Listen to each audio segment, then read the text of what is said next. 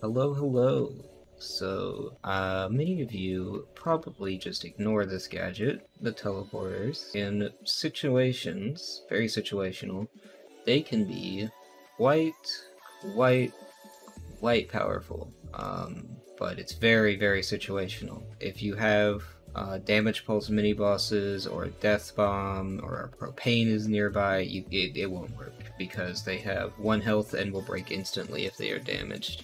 Even if a smasher slaps it on the ground, it will break instantly. So it's very situational. And you don't need this loadout. This is just a generic bow, totally rocking out loadout.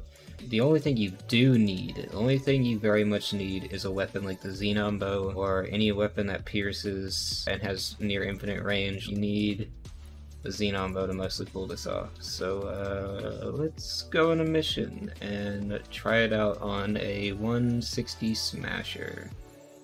Okay, so we have our Smasher over here. This is a 160 Smasher.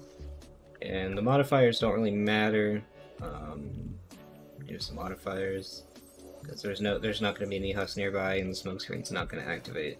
But let's get to the main part. Teleporters. So the biggest importance about teleporters is it doesn't matter the distance between them, they just have to be facing each other.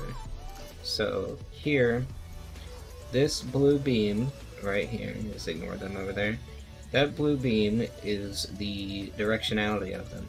So you want to have this, to rotate them you press your reload button. For me it's R on console, I think it's like X, I don't know console controls, but you know, just your reload button. And you want to line them up relatively, like they don't have to be exactly there, but they just have to be lined up pretty close. And it doesn't matter the distance, which is why I'm going to make this really far out, just so we got a better chance at doing this perfectly.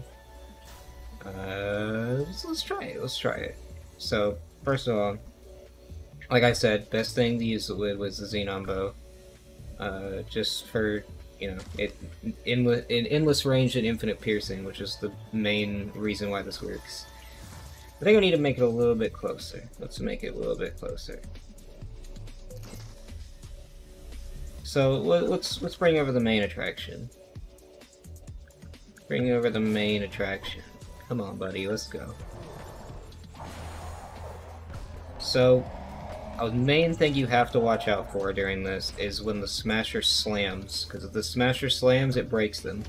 So let's get him walking over here, and he's gone. One hit, he's gone. And this works on mini-bosses, it works on any enemy. I would say it works in things like Fortnite, but it kinda doesn't. So if you place the teleporters around the burner, it just breaks them instantly and you have to wait for them to recharge. So they're not that useful in the like Fortnite or whatever. And they can one-hit bosses in Endurance. I have a clip somewhere that I will probably include now of me shredding a Wave 30 Twine Endurance mini-boss with it. But yeah, that's basically the gist of it. You just need to make sure they're lined up. Gonna make sure these are lined up together. So this one is rotated to face that way, and this one is rotated to face the opposite direction, so they lead into each other, and they just stack. And whatever steps in between those is gonna get hit by it. I can show it off here. This is probably gonna break, but let's see. Also, you don't have to shoot. You don't have to aim like standing behind or anything. They'll start going. So you see it there. If you have any questions, feel free to message me on Discord, Twitter, Instagram, whatever you want. I'll try to get back to you as soon as I can. And if you want to support me, my code is Archer_UWU.